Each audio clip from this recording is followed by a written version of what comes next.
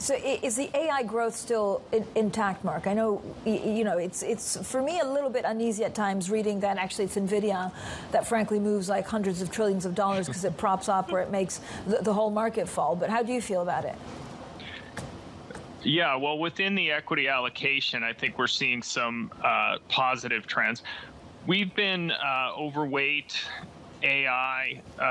We think, we've been saying this is certainly a real trend.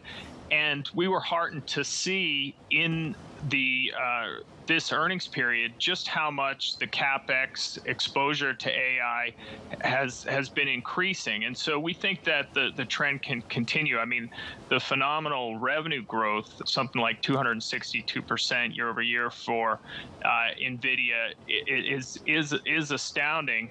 But the trends there for AI and that bottleneck around chips seems like it's going to continue for some time.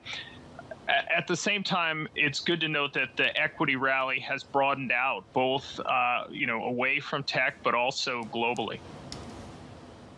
So where are you expecting the biggest gains to be from now until the end of the year? First of all, I mean, if equities are supported, again, is it across the world? Do you look at sectors or do you look at regions?